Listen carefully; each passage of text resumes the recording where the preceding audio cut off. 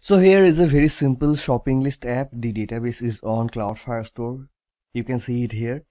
In this video, I'm going to show you how to delete a particular item from this database. So here is the collection shopping list. Inside we have some documents, and these documents are the items of the shopping list which are being displayed here on the app. And inside the details page, we have a delete button. On clicking this button, the corresponding items should get deleted from this list, from this collection on the database. And this is extremely simple. You simply need to call the function delete on the document reference.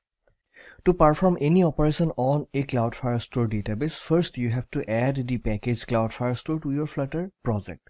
So you have to go to the root directory of the Flutter project, and there you can execute this command, flutter pub add, and then the name of the package, which is Cloud Firestore in this case.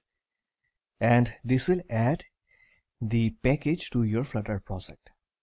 And once this gets added, inside the file where you are planning to interact with the APIs of this package, you have to import the Cloud Firestore.dart library. So here inside the item details page, inside the app bar, I'm going to add one more icon button for the delete icon. At this moment I don't have that.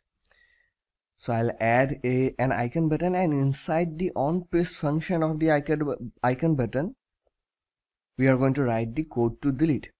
And as I have mentioned, we simply need to call the function delete on the document reference. And inside this item details page, we already have the document reference. So to get the document reference, first of all, you have to get the collection reference, which you can get by calling collection on the Firebase Firestore instance, and you have to pass the name of the collection. And on the instance of collection reference, if you call the function doc and you pass the document ID, this will give you an instance of the document reference corresponding to the particular document. So in this case, we have this document reference which represents this particular item of our collection shopping list. So inside the onPaste function of the delete button, we are simply going to call the function delete on this instance of document reference. Now save the changes, and here let us try to delete one particular item. Click on the button and notice this item getting deleted from our database. So deleting a particular document from a Firestore collection is as easy as that. Now for other related resources, take a look at the description section. And don't forget to subscribe to the channel.